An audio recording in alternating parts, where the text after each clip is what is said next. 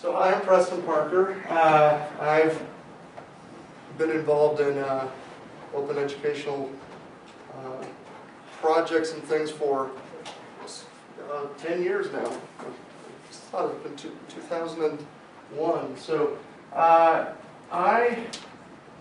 got involved in OpenCourseWare kind of early on, and it got me interested in a few things about why faculty, why instructors would be interested in even doing this. I was, at the very beginning, I was helping Utah State University with their OpenCourseWare project, and I had the wonderful responsibility of recruiting faculty because nobody knew about OpenCourseWare at the time. So I got to go around and be an evangelizer, basically. I already believed in the premise behind OpenCourseWare and OERs, even though they weren't really called that at the time. But this idea of open licensing, educational materials, get them out to the world, quality will go up, and accessibility will increase, and it's going to be a great thing, right? Well, I soon found out that instructors did not have a clue what I was talking about to begin with. And not only that, the number one question I would get is, what's in it for me? They were all dialed into WIIFM. What's in it for me?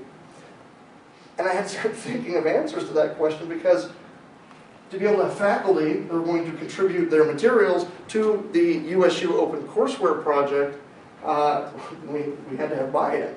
And that was one of my responsibilities, is to sit down with faculty and talk them through the process. And they all would say, well, why would I want to do this? What's in it for me? And I would say, well, you could get your material out there and people would discover you, and maybe you would get increased networking opportunities, or maybe you could collaborate with other people and you could get grants. And I found that I was just coming up with hypotheticals, that there wasn't really any data to back up what I was saying.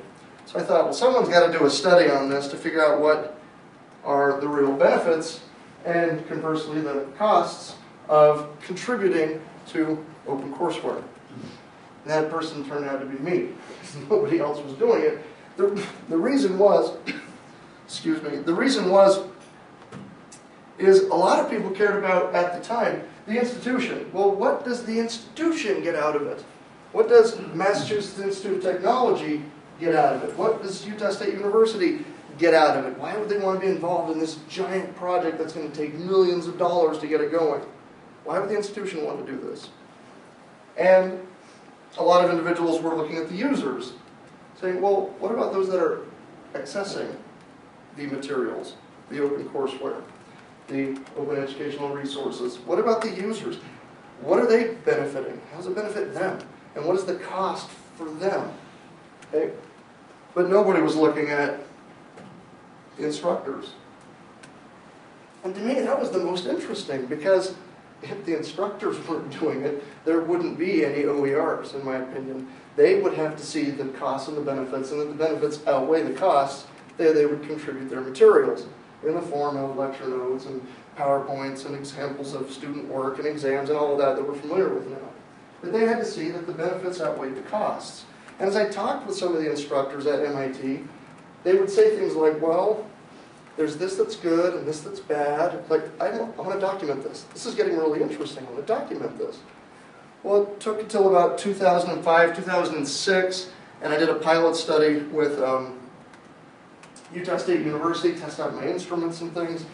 And then I was ready to, excuse me, I was ready to put the study together to have MIT as my case. I'm a qualitative researcher, not because I'm frightened of numbers. I have a math minor, I get it, but it's just not interesting to me. I think the stories and the quotes and sitting down with someone and interviewing them, that's just really interesting to me. That's what I wanted to capture. So I did a qualitative case study with MIT as the case. They were the oldest OpenCourseWare, and they're the ones that I wanted access to. So I went out to Cambridge and met with some faculty and kind of tested things out, what I wanted to do. We decided, well, video Video would be enough, or phone interviews would be enough. I wouldn't have to go face-to-face or do a focus group or anything like that. Just do the interviews. Through working with the MIT team, I got access to the raw data and the reports for 2003, 2005, and 2009, which included surveys that they did and interviews that they did, which kind of formed the foundation of my study. And then I got access to thousands of online feedback comments, which was nice because they said, this is all qualitative and nobody's ever even looked at it really. We've picked out a few here and there, but we'd love for someone to go through all of them. So they just turned them all over in an Excel document to me from like 2003 on. So I had about 5 years worth of these online feedback comments of just people going to the MIT OCW site and submitting feedback. And a lot of it had to do with students, and I just threw that aside. But anything that was instructors, I identified that it's instructors giving feedback. That's what I wanted to look at. And then I did the phone interviews. So the findings, there's 7 benefits and 6 costs that I've identified and categorized them after going through and coding them. Number 1 benefit, they perceived that their reputation increased. Now, to be clear on this, they talked about the institution reputation increasing and maybe their college or school or department reputation increasing. But they were specific in pointing out that if that increased, they felt as individual instructors, their reputation increased as well. So that kind of got all categorized together. This was one of the quotes. Tremendous positive attention to MIT from all over the world enhanced our reputation. So increased reputation was important to them and perceived as a benefit. Networking. Now this was something that I thought and I used when I was trying to recruit faculty and instructors to do Utah State University's OpenCourseWare, and I thought it would increase networking. I actually thought it would increase a little bit more than what MIT reported. Although they reported it, I thought it would be one of the bigger benefits. And it wasn't one of the bigger ones. Only a few faculty mentioned it here and there. But the ones that mentioned it, it was something important to them. And this particular faculty, she said, there's 2 or 3 emails a week from people who say they saw her materials on OpenCourseWare. This is an important part here, is they would not have otherwise heard from these people. It was because of taking their materials, putting them in an OpenCourseWare environment that they were discovered. They wouldn't have met these people otherwise. Or maybe they would have met them, but 2 or 3 years down the road or at a conference or something else. But this facilitated an earlier meeting, networking opportunity. Supplementary opportunities. Now this could be book publishing, this could be the grant writing, these supplementary things that came about became a category. And this quote was talking about a textbook, and there were several quotes about textbooks, which has become one of the bigger topics in OERs we've seen in this conference, is textbooks, and how does that factor into all of this? But getting feedback from the masses and from publishers. They got copy editing feedback on their textbook that they put in MIT OpenCourseWare. They put it up there. Some of them contacted the publisher ahead of time and said, you know what, I know we got a deal going on. Can I put this in an open environment? Not one of them said the publisher frowned on this. In fact, I had several quotes that said the publisher actually encouraged it, recognizing that if it was out there, people would become more aware of it and they would still buy the book. That surprised me. I didn't think publishers would be okay with that. But some of those that responded said that they didn't have any problems with publishers. So,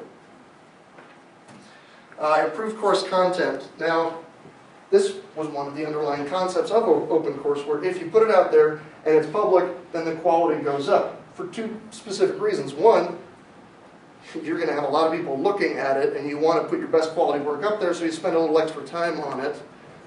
And 2, because there's a lot of people looking at it, they're giving you feedback, mistakes, and suggestions, and then you improve it.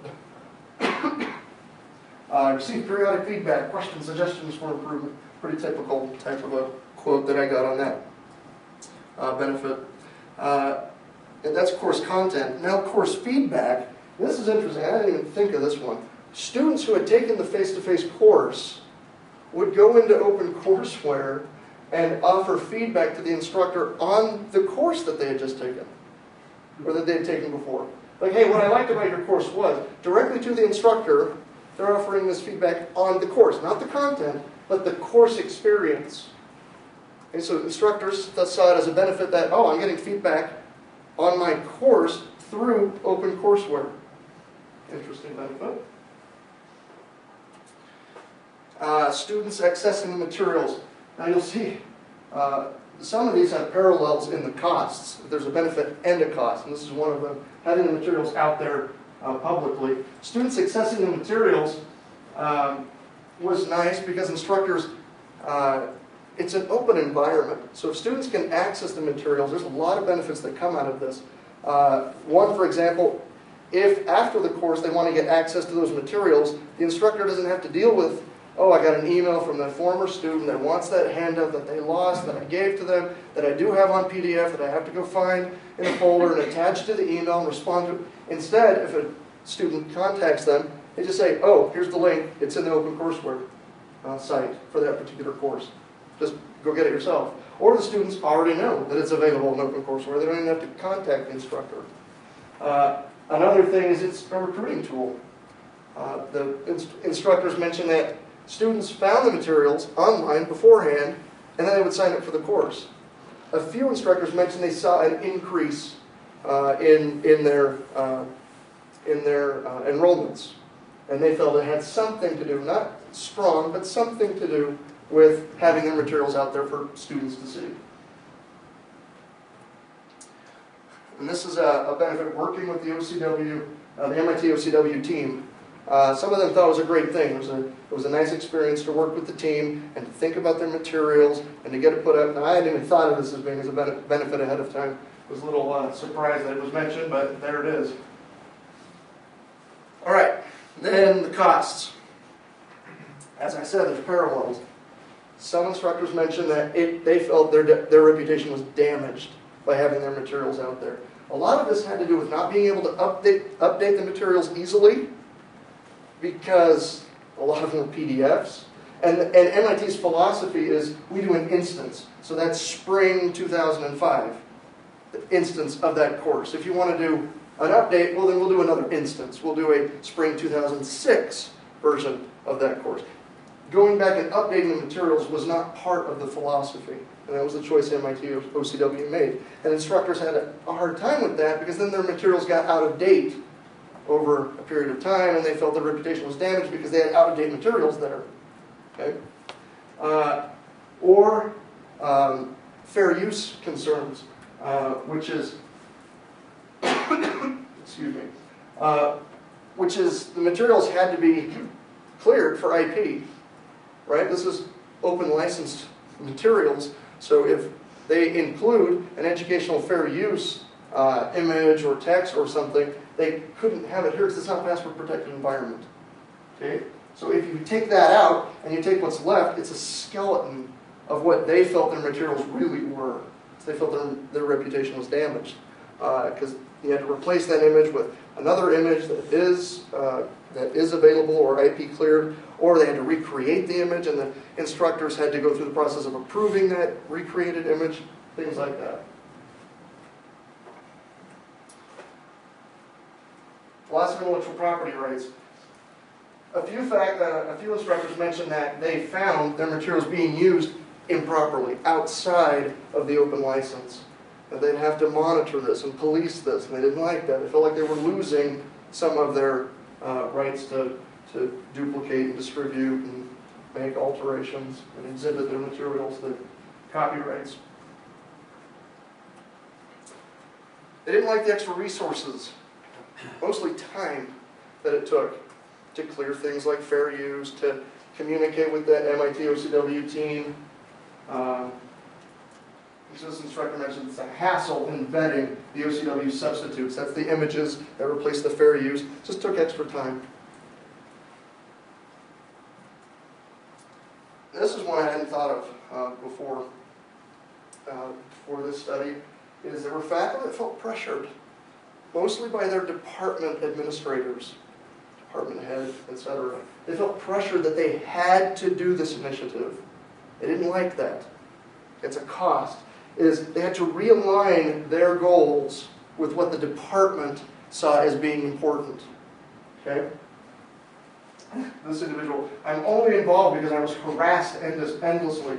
Earlier on, he mentioned that it was the department head, harassed endlessly by the department head. Enough trouble getting students to come to class without lectures online. So another concern is, and this actually folds into the next one, is the materials are public. I have enough trouble getting my students to come to class without the materials being online. They can see the materials, so now they don't feel like they need to come to class. So my enrollments might be up a little bit, but the attendance is actually down a little bit because the materials are out there. Okay?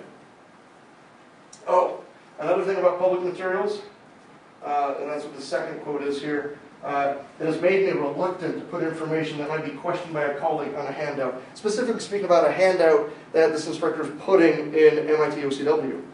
So it's like, if it's going to be questioned, I'd rather just not put it there. So it actually could cause quality to go down a little bit because you're hesitant in putting something out there that you don't feel is completely, completely legit, completely honest, completely factual, completely fitting in with the lesson materials, because you're going to be challenged by colleagues. Okay? So benefit and a cost. Having it out there to be challenged to find mistakes and things. Some see it as a benefit, the content goes up. Some see it as a negative, a cost, because they're being challenged and they don't like it. Okay? And then the last cost, which is parallel to the benefit, working with the MIT OCW team. A representative quote, I found the emails, interactions with the OCW folks somewhat offensive. Okay, there was some times some friction would exist between the MIT OCW team and the instructors that were working with putting their materials on MIT OCW. All right, so what, you know? And my interest in this all along and from the beginning is a much bigger picture, much bigger outlook on things, which is if content creators see a benefit for putting open licensing on their content, they'll adopt the open licenses, and then, as at least the American copyright law says, it will make progress in useful arts and sciences. We're not protecting the copyright holders. That's not the point of copyright law. The point of copyright law is the progress of useful arts and sciences. Okay, so if we can put open licensing on it, and we see the benefit for, in essence, giving our materials away, okay, then things can progress. Quality can go up, accessibility can go up, and all of that. So, quite frankly, if you take this to the logical end, what you come up with is, if the product can be duplicated digitally, the business models of making money directly from selling it are disappearing. My opinion is, they're not going to be around long at all. Business models of selling anything that can be duplicated digitally will disappear. You've got to find a way of making money, of having a business model around the digital content that doesn't involve selling that digital content directly. It's too hard to police the copyright, for one. Okay? For two, users don't want to have to deal with content that they have to worry about copyright. They just want to be able to copy it, download it, not worry about the Department of Justice coming after them for 5 years imprisonment and $250,000 fines per infringement. They want to not have to worry about that. They want open content. Okay? I was explaining this to my students as we were at a conference last week at Universal Studios. The conference was actually in Orlando, but we took a little leadership excursion to Universal Studios. It was a little team building. And quite frankly, it was a great team building session. And as we're walking along, some of them are saying, so what's your research in? What do you think about? What do you, like, open licensing? This is just like, I think about it every day and where we're headed. And like, what does that mean? So I'm explaining it to them. These are undergraduate students in mass communications. And I said, well, we're at Universal Studios. Look around. There's Jurassic Park land, and there's Dr. Seuss land, and there's Harry Potter world. And this is what I'm talking about. Right here. You give your movie away, so Paramount and Universal and whoever else, Fox, the studios don't make money on selling anything that can be digitized. They make money on people going out to the movie theater, sitting down with popcorn, with a room full of people that have never seen the movie before, and it's an experience that can't be duplicated digitally. And I hadn't thought of it before, but walking around Universal Studios, one of my students says, well, then this is what you're talking about. It's having like a theme park. And you make money at the theme park. You can't duplicate this digitally. I said, exactly. If you walk around with a camera and you're going to upload this to YouTube, someone watching that does not get the experience of being at Universal Studios. Okay? They need to go there and pay that $80 ticket plus $15 in parking, which blew me away that that's how much it was, to go to Universal Studios to experience this. And they want to. And the studios make money off of that experience that can't be duplicated digitally. And sell t-shirts and hats and all the supplementary goods and services that go with it. The thing is, the quality of the movie will actually have to increase for people to want to go to a theme park. Or word of mouth to get people to go to the theater. Most movies make all their money back in the first or second weekend. Beyond that, if they haven't made their money, they're probably not going to. So word of mouth on that second weekend is important, but it takes a good movie to do that. Right? Harry Potter world wouldn't exist if the movies were really bad. It had to be good movies. Right? Although J.K. Rowling was a pretty good author and the books were all right. So, second experience, Bon Jovi. Long story short, I ended up at an after-show party of the band Bon Jovi. I've been a fan since I was a kid. I had tickets in 1993. In fact, at Park West, which if you know the history of here, the canyons, it used to be called Park West. And I showed up on this hill out here where all these buildings have now been built. It used to be an outside amphitheater type thing. And they told me that John Bon Jovi had laryngitis. And they couldn't do the concert. I was distraught. It was 18 years later, just in March, that I got to finally go to a John Bon Jovi concert. And I go to this thing, got invited to the after-show party, or get-together, whatever you want to call it. Pizza and drinks is what it amounted to. And my wife and I are sitting there with our pizza and our drinks. And the bassist, Hugh McDonald, comes in. I'm like, oh, it's the bassist of Bon Jovi right there. And he comes up and sits down next to me. Like, oh, well, this is going to get really interesting. Right? Because what am I thinking about? Open licensing. And what's the logical end? And oh my gosh, it's the bassist of Bon Jovi right here. I'm going to be asking him his opinion about giving away digital content. So I turned to him and said, hi Hugh, how you doing? I'm Preston Parker, professor at Utah State University. I got a question for you. How do you feel about people pirating your music? How do you feel about people holding up their cell phones and recording your concert and uploading it to YouTube? It's breaking the law. Not just federal law, but international copyright law. They can't do that. And he's looking at me with a stunned face like I was speaking some foreign language. Like he had never considered this before. And he says, you're acting like we expect to make money by selling our music. Well, that's what all the labels say, that the artists will be starving and not get any money if we don't buy the CDs and pay for the MP3s. I didn't say that, but I thought it. It's like, well, yeah, right? And he says, we don't expect to make any money at all selling our digital music, our MP3. We don't even plan on that. We make money at our concerts. You coming to the concert is what we make money on. And our t-shirts and our hats. And he's basically saying exactly what I wanted him to say. Like I was feeding him. Right? But he's saying it directly from the basis of Bon Jovi. I'm telling you, they don't plan on making money by selling the digital content. They make money by you coming to the concert. Okay? He even told me, he says, right now, and keep in mind this is like an hour after the show, right now, the entire concert that you just went to is online somewhere. In Facebook videos, YouTube videos. The whole thing is, if that's all you wanted was to experience the music or to watch the concert, you can do that right now from your computer. You just watch it. It's like, no. We want you to come to the concert because you can feel the music and the smells and the excitement of everyone holding up their cell phones, and what's weird now, people holding up their iPads. Right? But he just explained that that's the way they think. Like, that is awesome. So then I can share that at a conference like the Open Ed conference. So with that, questions, thoughts, contributions, questions? I already said that. Donation, discussion. Go ahead. So like, what about in industries where it's hard to find like that complementary good? Because to me it seems like Universal Studios, Bon Jovi, all they're doing is they're giving away something free so they can sell a complementary good. They can be a marketing tool. And I've thought about that and asked that. What about someone who just wants to sit at home and write their poetry or their book or their music, and they don't want to go to concerts and they don't want their logo and they don't even have a logo? What about them? It's like, well, at first, they're going to have to give away some content for free. At first, just to even get recognized. At first.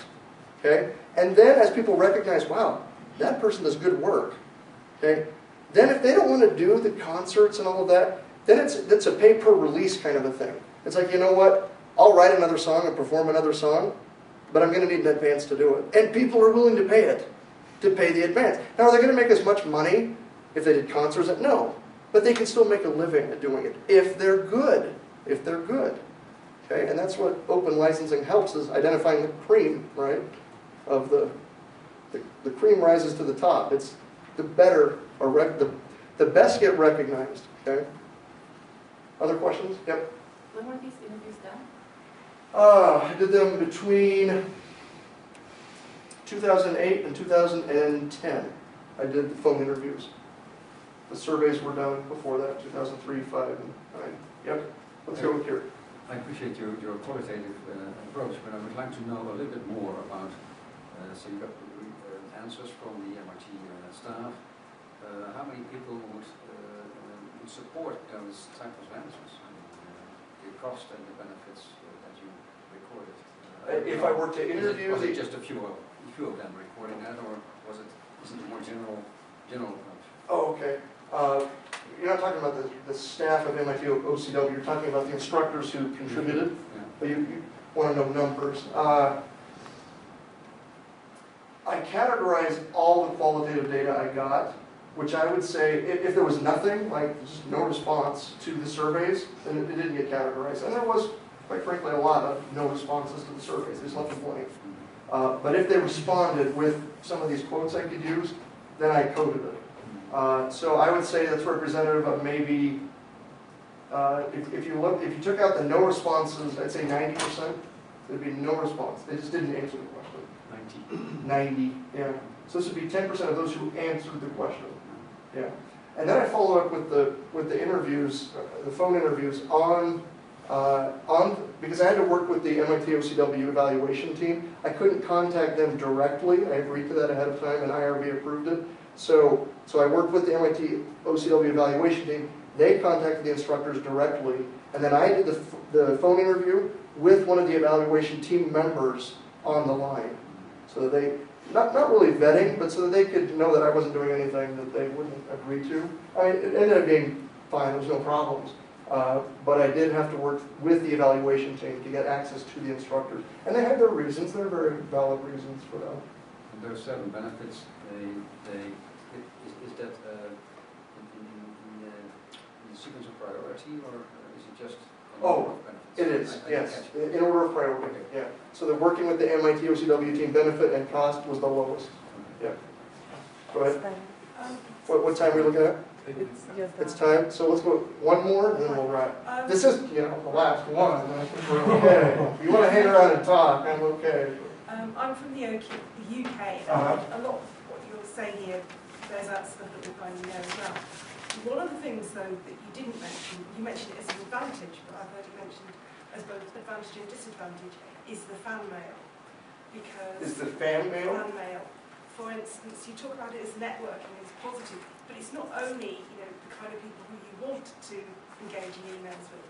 There's a sort of pressure building with some of the Oxford iTunes U stars, for instance, that they're getting so many queries, etc., and they feel like they have to spend a lot of time answering them.